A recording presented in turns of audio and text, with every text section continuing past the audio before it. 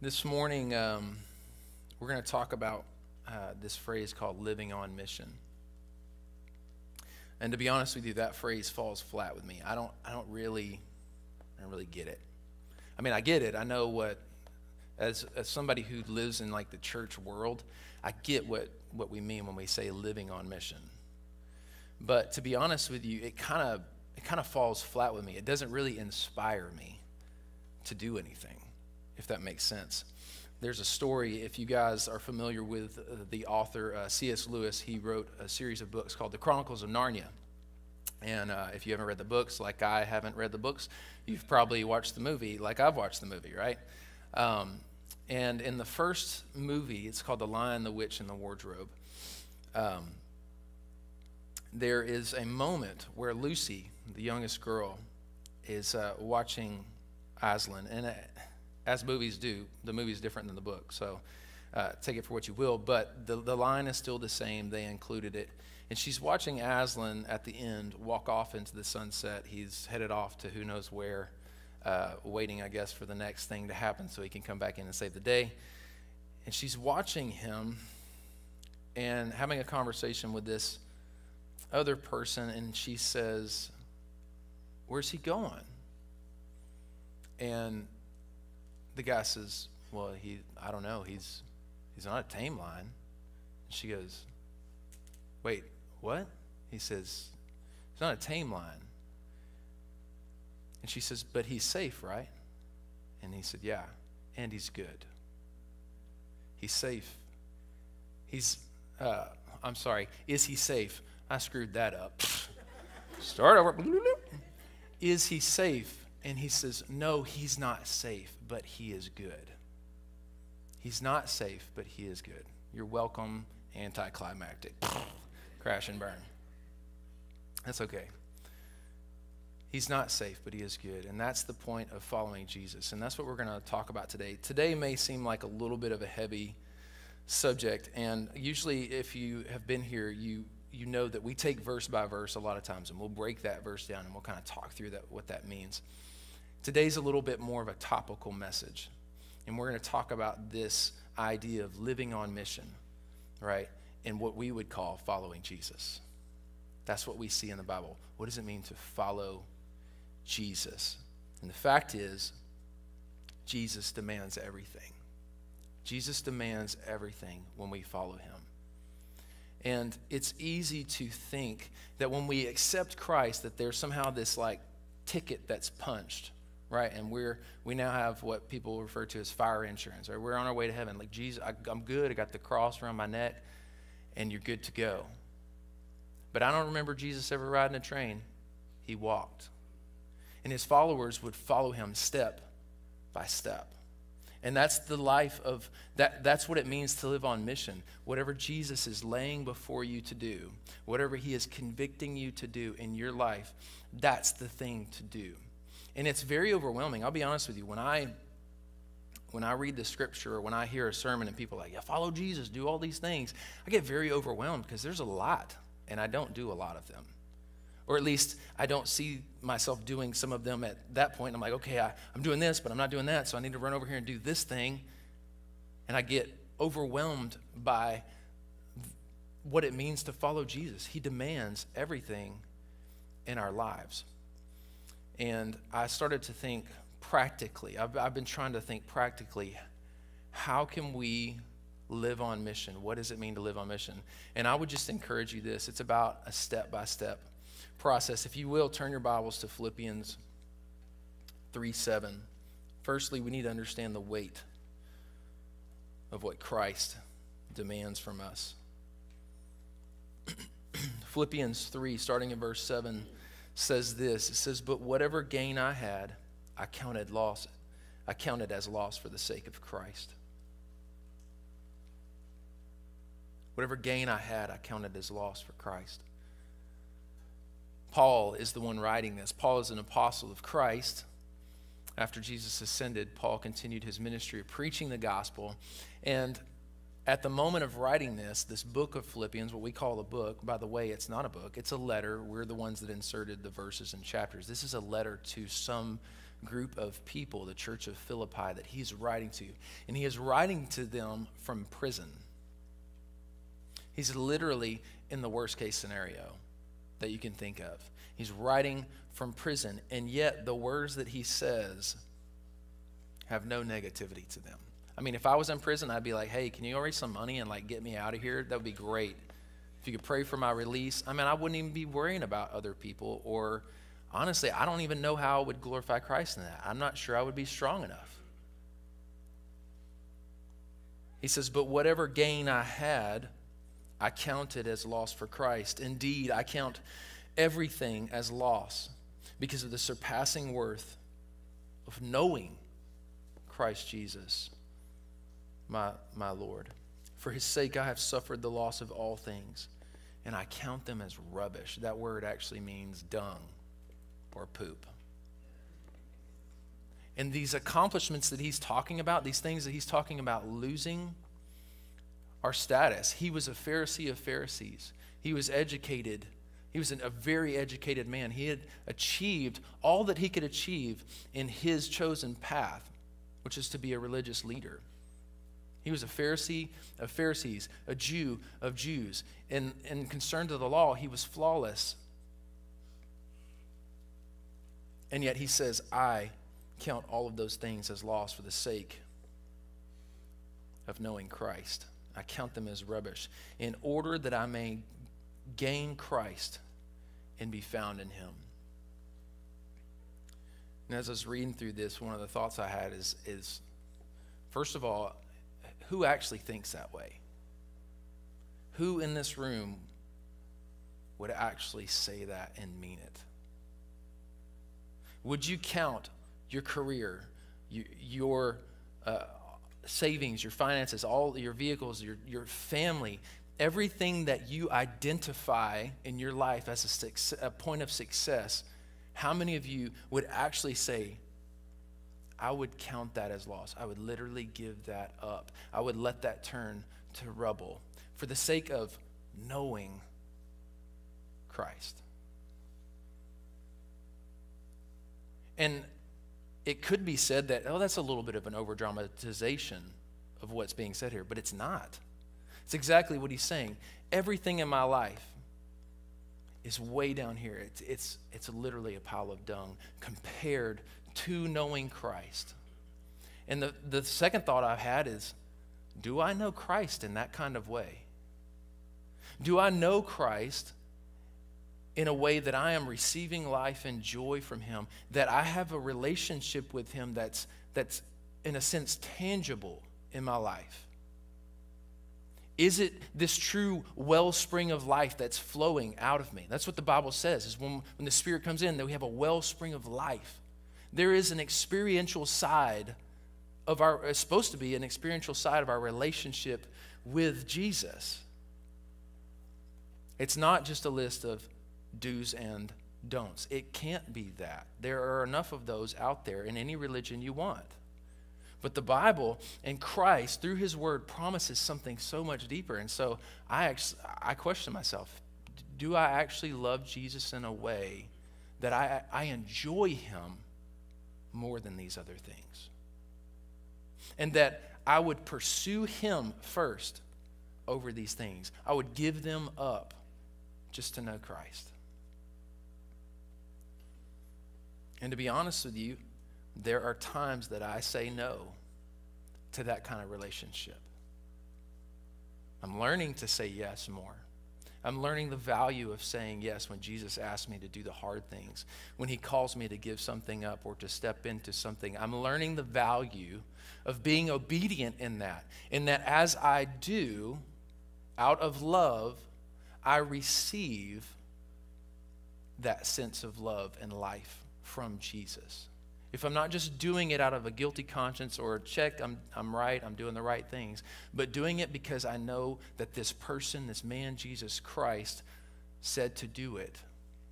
I'm doing it out of obedience for him. There is a life that comes. And this is a very simple teaching, guys, but this is what I feel. And this is where we're headed. You know, over the next few weeks, we're going to be talking about this. You're going to hear this phrase a lot about living on mission. And what I want us to start out is this foundation of asking, why would we even live on mission? Why would we even say we want to live on mission?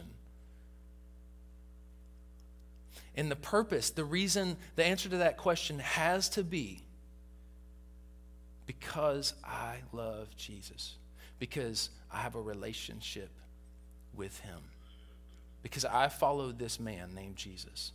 I don't just read the book. I don't just come to church. But I actually have this give and take, this emotional, this tangibility to the relationship of me and Jesus. And I want to encourage you guys, if that's not where you're living, if that's not your experience, it is possible. It is possible. God is invisible. Yes, it's true. But he's also tangible. It's weird. It's weird how that happens. It is possible.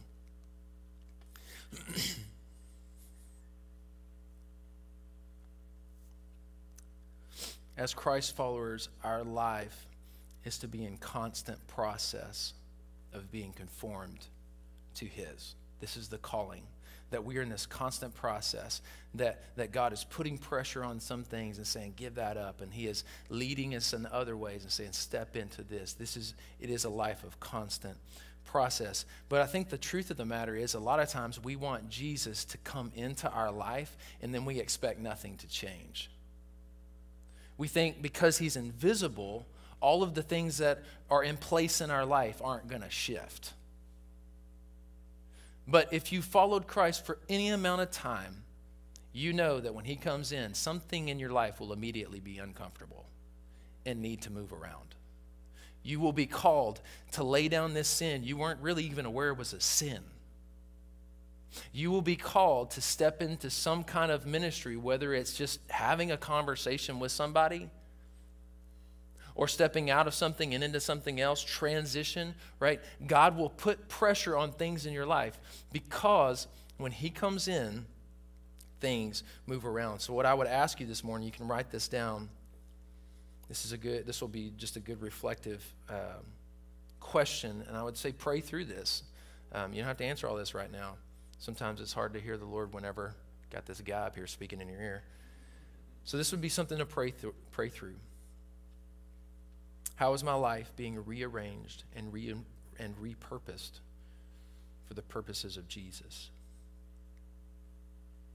How is your life being rearranged and repurposed for the purposes of Jesus? Excuse me. Because the fact of the matter is this. When we are saved, there is a citizenship change. And it's not just a name change. It would be easy if it was just a name change, but it's a literal citizenship change. And I started thinking, like, well, what if I, as an American, right, what if I was immediately just, bam, like that, transported to India or Africa or someplace I've never lived. I've never used their currency. I don't know their language. I don't know their social appropriations. I don't know anything. I don't know how to fit in or blend in. This is the same thing that happens and should happen as Christ followers. We are immediately transported, so to speak, into a new citizenship. There is a new calling that we need to learn the language of the Scripture. We need to learn what God's currency is. We need to learn what God values. What are his appropriations for our life? And it takes time, and there's an uncomfortableness to it. I went to France one time, and it was not good, y'all. I'm glad there were other people there with me because I didn't even know how to order food. And you would think you could just like point, but they're like, I don't know what your point is. You literally have to walk up to the menu and be like, this one, that one right there. And it was very awkward.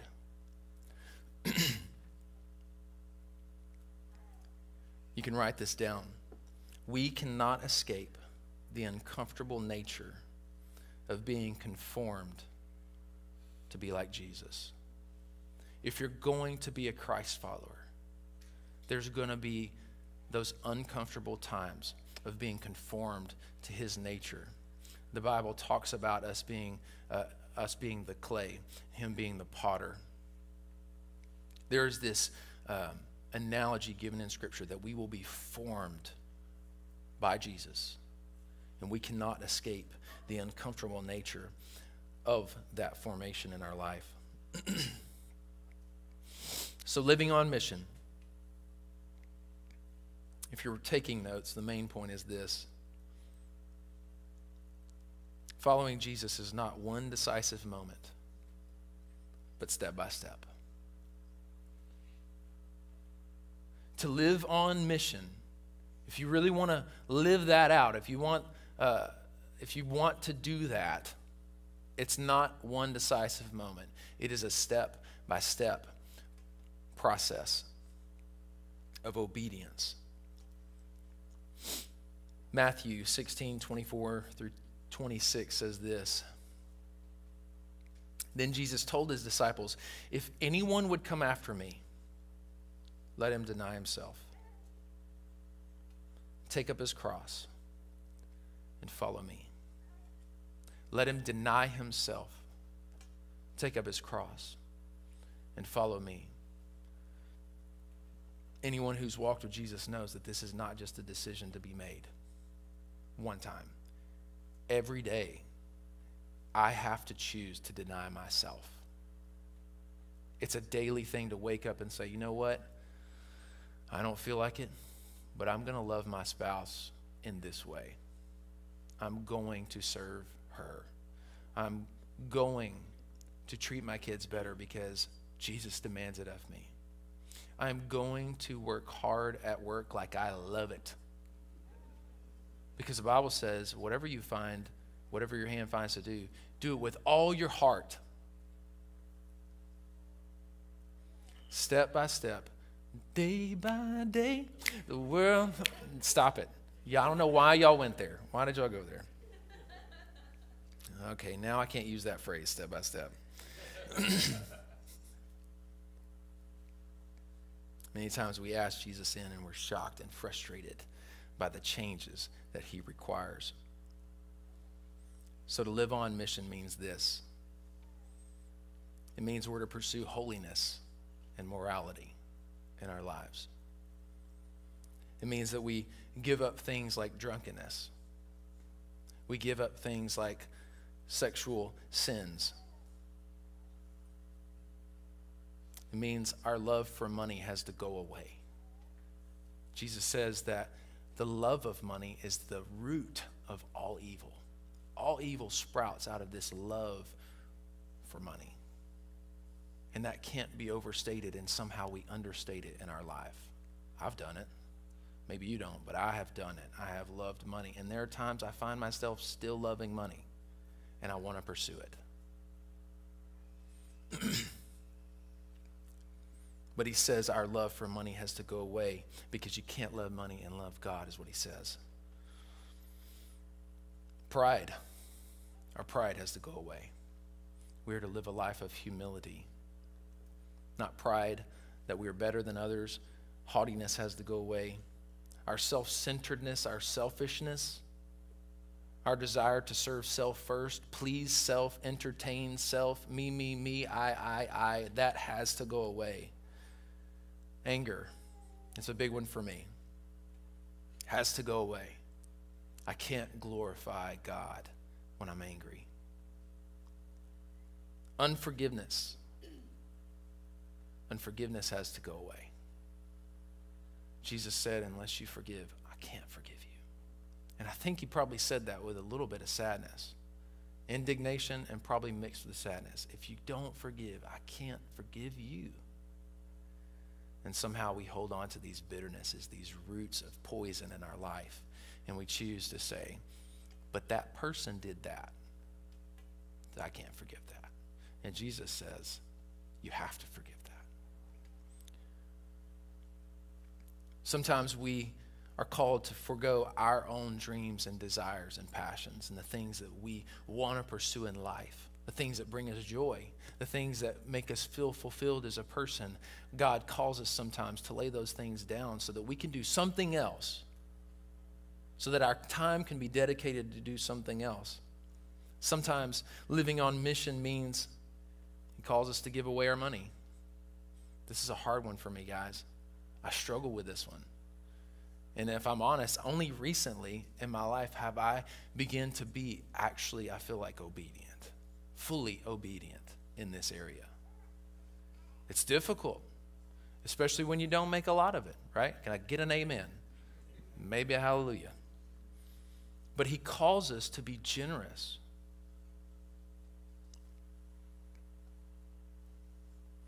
He calls us to open the doors of our homes, to have meals with people that otherwise we wouldn't have anything to do with. I'm not going to lie, most of y'all wouldn't hang out with if it wasn't for Jesus.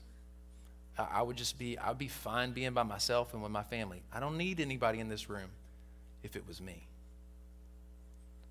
But Jesus comes and he says, look, you can't really have life unless you're a part of a community. You can't really flourish as a human being unless you enter the awkwardness of community. And so the love of Christ compels me to hang out with you guys. And it's not that I don't like you. Please don't put words in my mouth. But, but honestly, I wouldn't invest time in other people unless it was Christ that compelled me to do so. And this is the calling. Open the doors of my home. Have meals with people.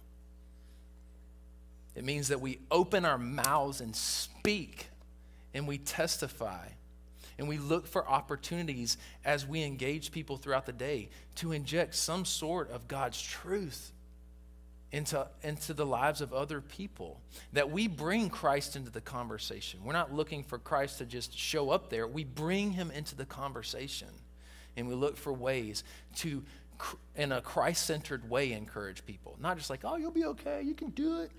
But like, hey, man, I'm praying for you. I'm praying for you. Things like that, that's just simple, where you're bringing Christ as a solution for these people. You'll be surprised at how much more conversation will be opened up the moment that you open that door. It means that we are to visit the orphans and the widows. I include this one because this was a very specific command. The Bible teaches that pure and undefiled religion is someone who visits the widows and orphans. And we could go into a teaching of why I think that he used this specific example. But if we just take it at face value and say we need to take care of the widows and orphans, I got to tell you, there's an F on my paper. I just don't do it. Yeah, I take care of the widows in my life. I love those people that are next to me and in my circle. But do I go out of the way to help orphans in our community? It's a very big problem. And they need people to come alongside them and to father them, to be a friend to them. And so I include that one because it was very specific. And somehow I have acted like it's okay not to do that. Like it's okay for me to not give my money to help orphans, to look at them as dispensable from a time standpoint. Does that make sense? These are very specific things that Christ says calls each Christian to do. We're not talking about like go and be a full-time missionary. We're not even talking about that yet. We're just talking about the universal demands that Jesus makes upon our life that every Christ follower can live out. Does that make sense?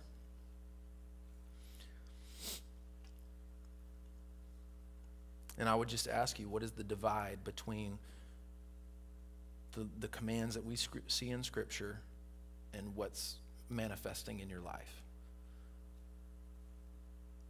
What things are left out? What are the commands that are left out from being manifested in your life that you can take action on right now? I love the Batman trilogy series by Christopher Nolan. I don't know if anybody is on that train with me, but I love Batman. And there's a line in the movie where she tells Bruce, it's not who you are underneath that defines you. It's what you do that defines you. And I just love that line. I'm like, yeah, go get him, Bruce. Let's go, baby. And I thought about that, and it is applicable to the Christian life, but it's also not complete. What we see in Scripture is much more, it's much bigger and encompasses much more than that. And I would say if we were to say that to each other, our version of that would be who you are underneath will be displayed by what you do and how you live. Because it takes both. It takes being a person of courage, being a person of in pursuit of righteousness and holiness, and then living that out. It takes both. Our lives must mirror the life we see in Jesus. These are some very practical ways, again, like that are universally placed upon the body of Christ to pursue holiness, to be generous, to be hospitable, to preach the word of God.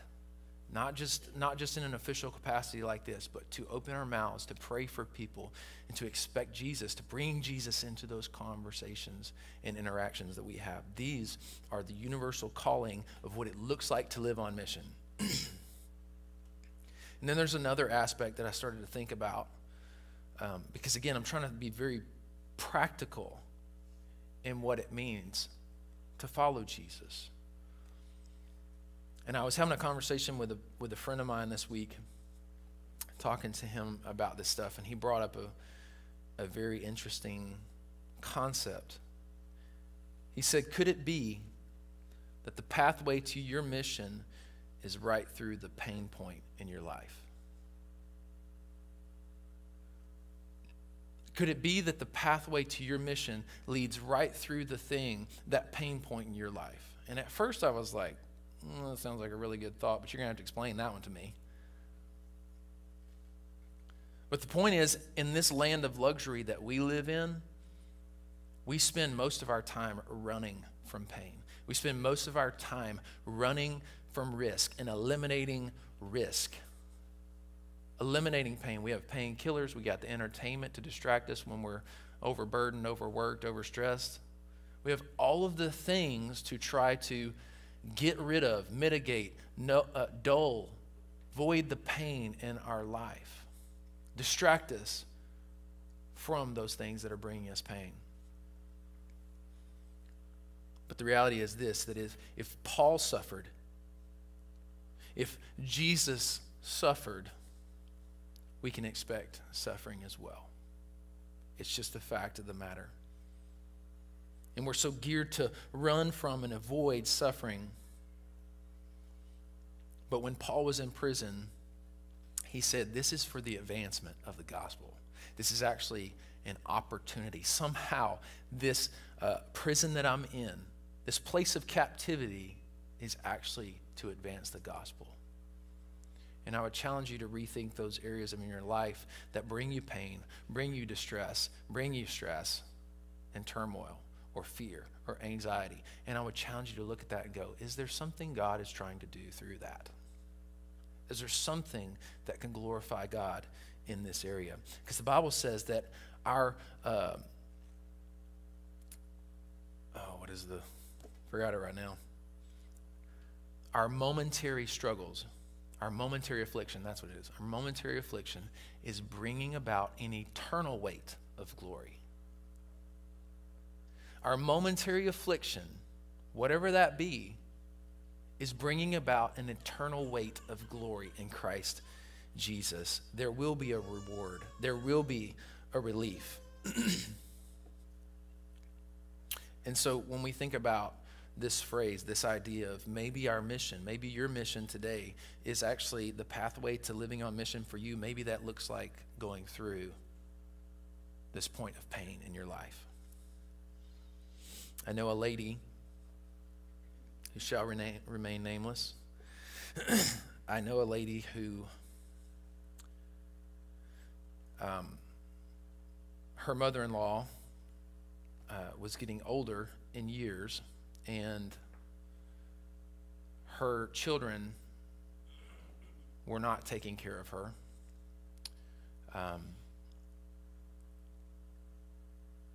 She didn't have primary responsibility to care for her mother-in-law. There were plenty of other people to do this. And yet, because of their neglect and out of this love that only Jesus can have, was compelled to care for this woman for years. And she changed her diapers. She gave her baths. She changed her sheets. She fed her. She was her spokesperson. She took up for her. When she couldn't speak up for herself, this woman came alongside and said, no, this is the way it needs to be done. And she gave up years of her life and things that she could be doing outside of the home with her own family, her own immediate family, her own friends, or her own community, whatever that is. She gave that up so that she could care for a widow.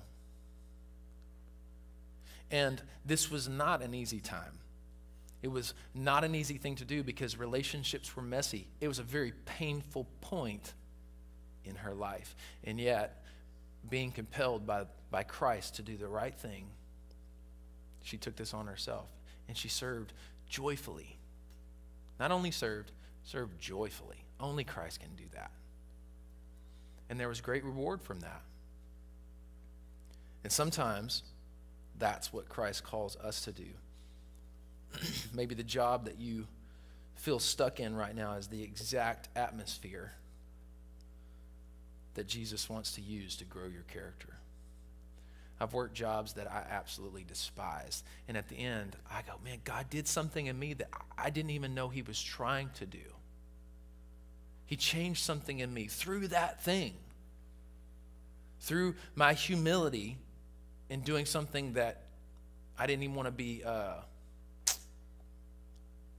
didn't want people to associate me with, right? I didn't want to be seen as that. God changed me. God grew my character. Maybe it's in your experience of financial lack right now or financial stress. It's in those moments that God begins to shape our understanding of where our security and where our riches actually are and come from. It's where he begins to question and reveal to us where our dependence is lying and where it's rooted at. Maybe your physical pain or ailment, maybe that's actually something that God can use for his glory. And maybe there's a testimony in how you're walking through that God is going to use, and you can't see why. That's the crazy thing, is you're going through these things. A lot of times you can't see what God is doing, but he is doing something.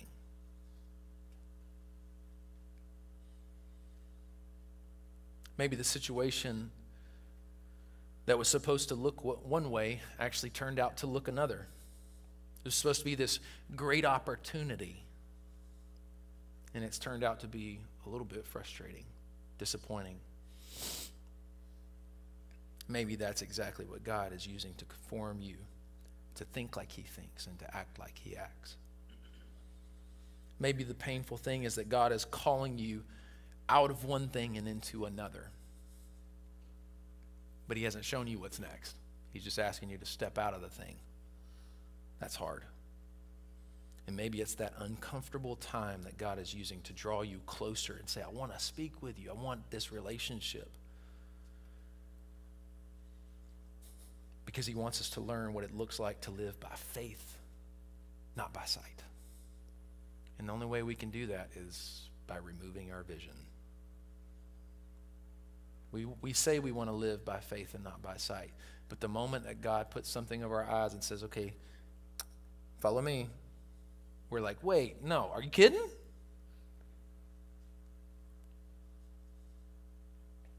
We expect Jesus to enter our life and nothing move. But God will shake every foundation. God will shake every precept that you have thought to be true. So maybe, just maybe, the pathway to your mission is through the pain. Maybe that's what living on mission looks like for you. And I want to give you a couple prayers that you can pray, simple prayers that I've found helpful for me. And really, these were just pleas of my heart. One of them is this. What are you trying to teach me? Lord, what are you trying to teach me? What are you trying to show me? What are you trying to get across? What are you building? Another one is this. Finish what you started. Finish it. And I even added in there when I pray these things, I asked, Lord, finish it quickly. Like, let's get this done. I want to get through this and over this. Because I don't like pain. I don't like suffering. I don't like not knowing where I'm going. I don't like anxiousness. And so I would encourage you to pray these things. Finish what you've started quickly. You guys can come up and prepare for a response song. My encouragement to you this morning, because we've gone through a lot of things. And again, I don't want you to walk away feeling overwhelmed. Because the calling is great. Jesus taught some hard things. He said, anyone who would put their hand to the plow and look back is not worthy to follow me. That's a hard teaching, because I find myself looking back a lot.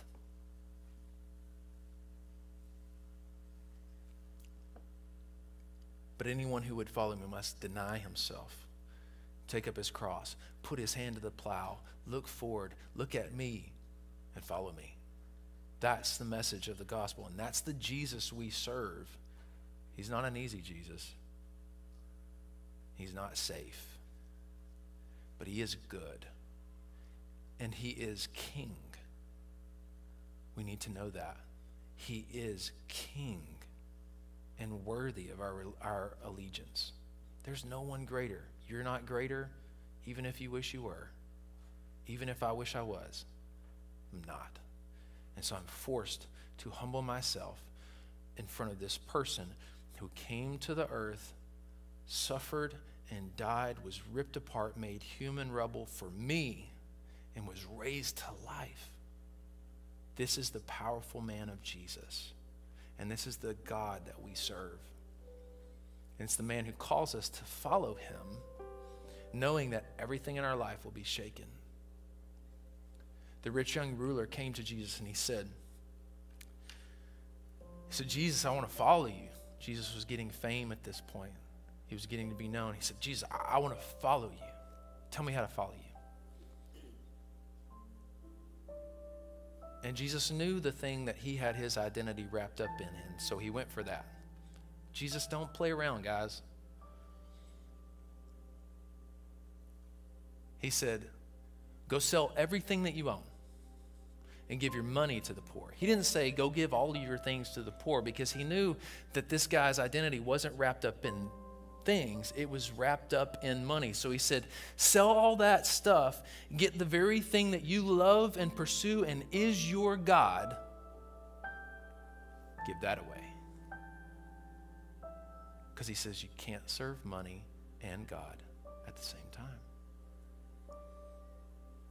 And so the point is this. There are a lot of things that Jesus requires of us. But I would just ask you, what's next for you? What is that thing?